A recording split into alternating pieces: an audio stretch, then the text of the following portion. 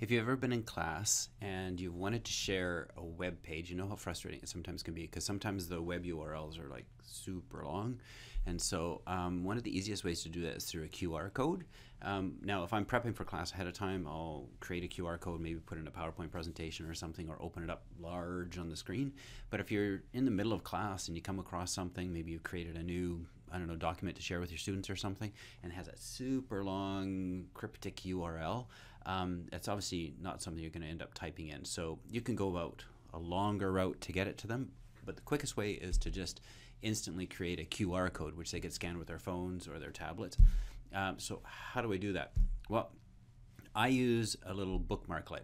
I know there's some people who use like Chrome extensions and stuff like that, but I like this because it can be used on any of the browsers that I have. So I can use on Firefox or Chrome or Safari or Edge or something like that. So how do I do it? Well, first you're going to go to the website jsqr.de. Takes you here, and then you click on bookmarklet. And here you'll see it says this little thing, show QR code. So what I'm going to do is I want to make sure my bookmark bar on my browser is up here.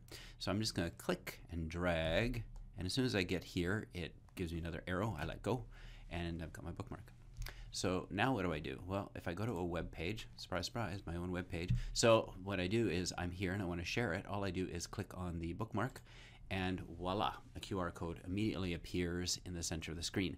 Now, if it's too small and you want to make it bigger, actually the quickest way I've found is to use the keyboard shortcut for your browser, which is Control+, and it will zoom in nice and big so people can scan it, and they'll be able to go directly to that web page.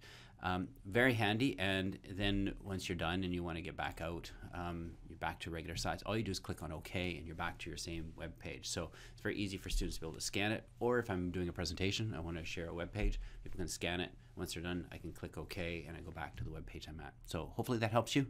Good luck.